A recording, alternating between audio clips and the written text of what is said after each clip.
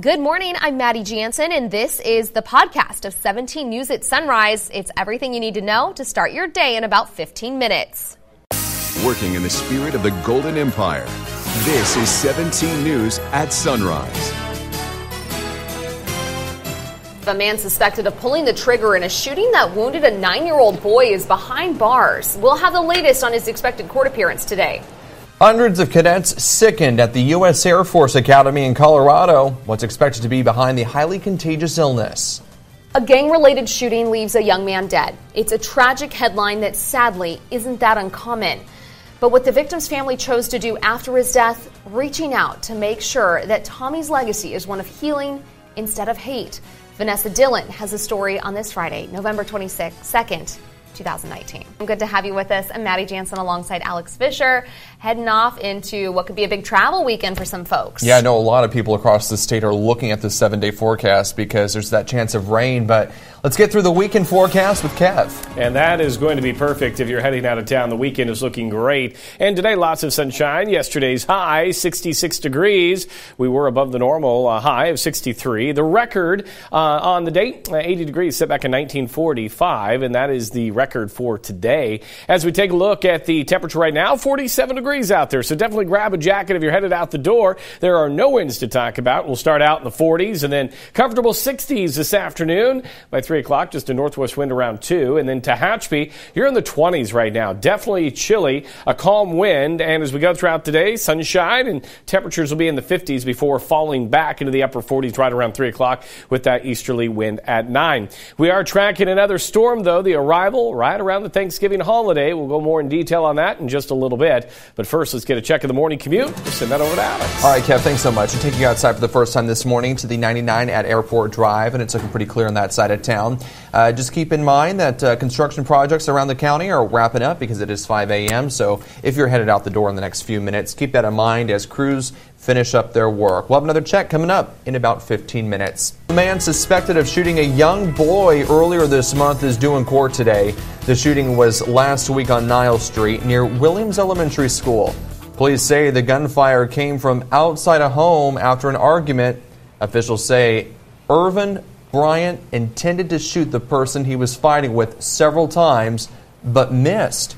That's when a 9-year-old boy sitting inside his home was struck by a bullet. The boy was not badly hurt and taken to the hospital. Bryant is charged with counts of attempted murder, felony child abuse, and gang participation. He's due in court later this morning.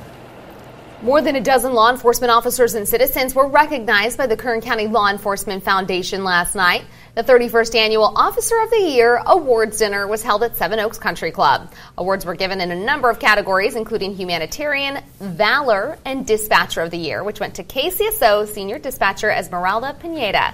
The big award, Officer of the Year, went to BPD Senior Officer James Lewis. Congratulations to everyone. Making news around the state, officials say the teen who killed 2 students and injured 3 others at Saugus High School last week used what's known as a kit gun. The kits contain parts to assemble weapons, and they can be purchased online or at gun shows. Since they're not considered firearms on their own, buyers don't need to undergo background checks, and they're also almost impossible to trace. When we did a search of the house, we encountered what's called a kit gun. The weapon used in the homicide was also a kit gun. It was assembled from parts. It had no serial number, so it becomes what's known as a ghost gun.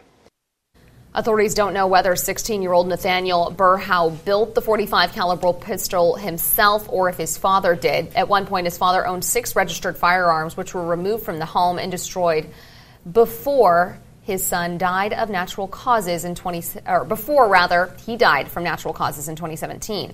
Burhow's father was forbidden from purchasing additional guns. Burhow's motive for the shooting is still not known. Frightening moments for passengers departing LAX after some smoke and flames were seen coming from the engine. Take a look at this. It all happened yesterday shortly after takeoff. The Philippine Airlines flight made an emergency landing at LAX, and as you can see, the flames were captured on camera, spewing out of the engine and plumes of black smoke. We didn't know what was going on. Then all of a sudden we heard boom, boom, like backfires, and then people were panicking, smoke, fire coming out of the right engine. As soon as it lifted off the ground, we heard 4 large bangs. Hands down to the pilot for getting us all back safe. More than 300 passengers were on board the Boeing 777. The FAA says the engine stopped working, but the plane was able to land safely and no one was hurt. The cause of the engine fire is still unknown. Now, after years of saying it was on its way, Tesla has finally revealed its electric pickup truck. Take a look. It's one to look at. The Cybertruck was unveiled at Tesla's design studio just outside of Los Angeles. It definitely does not look like any truck you've ever seen. There's been a lot of talk about this in the newsroom this morning as well as online. Instead of a distinctly separate cabin bed, the body appears to be a single form. The exterior is made from a newly developed stainless steel alloy. Tesla owner Elon Musk said the metal's used for SpaceX rockets. He claims it's bulletproof, but during a demonstration, as you're seeing right here at the event, the windows on the truck were shattered when a metal ball was thrown at them. The Cybertruck's only available for pre-order right now. Musk says they'll hit the market in late 2021. No, it's not for me. All right, well, the 2020 census is just 4 months away. The Dolores Huerta Foundation invited people to a town hall meeting yesterday in downtown Bakersfield. The goal? To explain the importance of the census and the right to privacy for people who participate. It is very important to participate in the census because for every one individual that completes the census survey, that guarantees $20,000 worth of funding, federal funding that comes directly to our communities to fund our schools, to fund our health centers, and to also build housing. The Dolores Huerta Foundation is looking for volunteers to help educate their neighbors about the census. If you're interested in learning more, you can call 322-3033. Meantime, volunteers are also still needed for the upcoming homeless count. During the point-in-time count, hundreds of volunteers will be sent all over Kern County to get an estimate of how many people are living homeless and outside of shelters. The count is happening January 24th. It starts at 3:30 in the morning. You can register on eventbrite.com. Just search point-in-time count or copying down the link that you see on your screen. And you can find more information on the count at our website, kget.com. Today is a very special day because today is Kern County's 17th annual National Adoption Day. Right here in Bakersfield, about 45 adoptions are set for finalization later today. One family is adopting a pair of siblings out of foster care, and another family is adopting 6 different children. There's always a demand for loving families to adopt children. Here in Kern County, nearly 2,000 children are in the foster care system. Some of those children are unable to return home to their biological families for one reason or another. All right, well, are you looking to work at Alta Sierra Ski Resort? This weekend could be your chance. Alta Sierra Ski Resort's holding a job fair on Saturday. It's from 9 a.m. till noon. They're looking to hire people interested in a weekend job this winter. Yeah, and after, for so long we were so dry, we were a little concerned. Yeah. But hey, they got some snow up there a couple days ago, so that's good news. Maybe more on the way next week. That is true. We'll have to look at that forecast coming up, yeah. Well, 4 Kern County teams still in the running. High school football playoffs hit the gridiron tonight. Hoping a win tonight could lead to a Valley title. 17's Tabitha Mills joins us a little later in sports with everything you need to know. Working in the spirit of the Golden Empire, this is 17 News with Maddie Jansen, Alex Fisher, and Kevin Charette with your Pinpoint Doppler forecast. This is 17 News at Sunrise.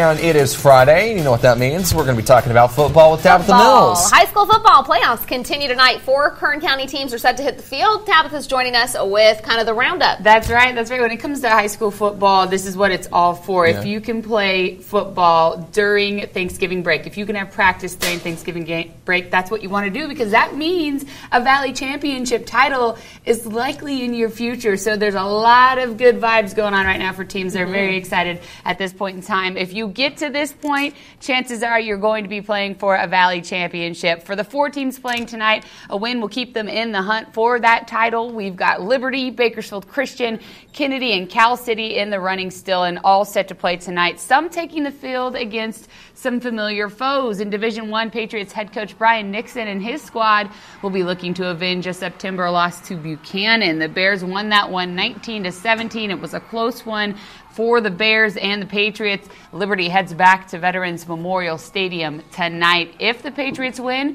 Liberty will play the winner of tonight's matchup between Central and Bullard for the Valley title next week. In Division III, Bakersfield Christian is at home against San Luis Obispo. The first meeting for the two teams this season and the first time the Tigers have made it to the CIF semifinals since 2004. If BCHS gets the win, they will face either Central Valley Christian or Golden West for a Valley championship. In Division 4, Kennedy, the reigning D4 Valley champs, are hoping for a repeat. But first, the Thunderbirds have to get past, that is, Selma at Tom Flores Stadium tonight. It's the first time the two teams have met this season, and if Kennedy takes the win, the Thunderbirds will play Washington Union or Porterville next Friday for the title. And in Division 6, Cal City is set to host Orosi, and a win for the Ravens pits them against Bishop Union or Lindsay in the Valley Championship game next week. So here's another look at the schedule again. Central Section football playoffs begin tonight. All games set to kick off at 7 p.m. I know a lot of kids, a lot of people in our community don't have work next week, getting ready for the holidays. So what a great way to go out tonight. Kind of, represent Bakersfield, support some of our local teams that are playing. For sure, yeah. Great reason to head to a football game. Absolutely. Mm-hmm. Cheer them on. Thanks so much, Tab. A young woman died of a drug overdose inside an NFL player's home, and now that player's attorney is speaking out. Julia Crabb was admitted to a hospital last week in Washington, D.C. That's where officials say she died from an apparent drug overdose. Authorities believe she was at home of Washington Redskins safety Monte Nicholson. At the home, police found an assortment of pills, marijuana, and foil with some residue on it. Nicholson is cooperating with police, and his attorney says Nicholson did not supply her with those drugs, and that any drugs found did not belong to Nicholson. This investigation into the death is ongoing. Now with the holiday season comes an uptick in scams. Consumer reporter Stacey Johnson will have more tips on how to avoid them. KGET Business Watch is brought to you by Grapevine MSP Technology Services, the Valley's leading IT service provider. Now, Edible Arrangements is now selling CBD-infused edibles. Not to be confused with edible marijuana products, CBD is not psychoactive. The new product line is called Incredible Edibles. The CBD-infused treats include smoothies, chocolate-dipped fruit, and baked goods. The slogan is health, not high. Proponents of CBD say it has benefits like helping manage inflammation and treating conditions like insomnia. CBD has become a mainstream phenomenon since the passage of the U.S. Farm Bill last year, which legalized hemp with some conditions. The Food and Drug Administration still has not decided how to regulate CBD products. Right now, the Incredible Edibles products are only available in Dallas, but the company plans to roll it out to 200 stores by the end of the year. No angel wings on runway models this holiday season. Victoria's Secret is ending its nearly quarter-century tradition. It will not hold its annual fashion show this year, a cultural phenomenon that began in 1995. Various media outlets report parent company L Brands made the announcement during the company's third-quarter earnings call Thursday.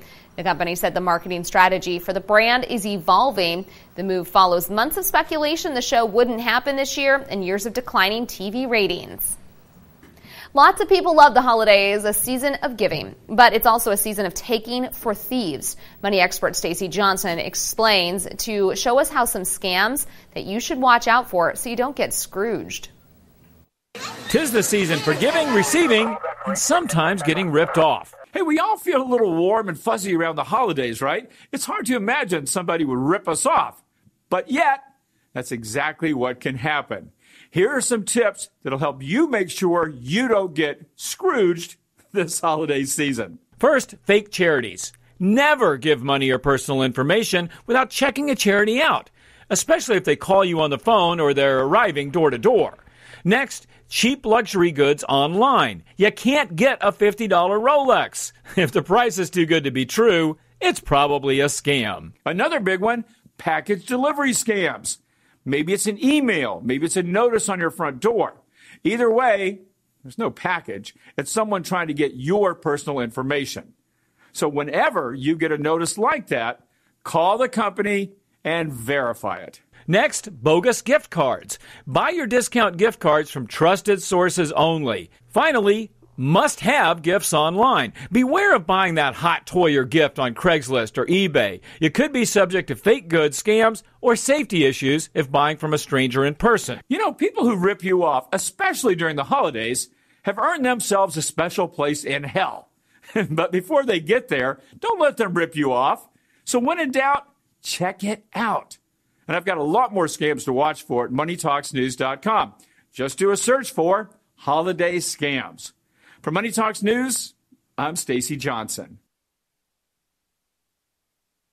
Money Talks is brought to you by your local consumer credit counseling service. If you've got debt problems or just want some free budget counseling, call today.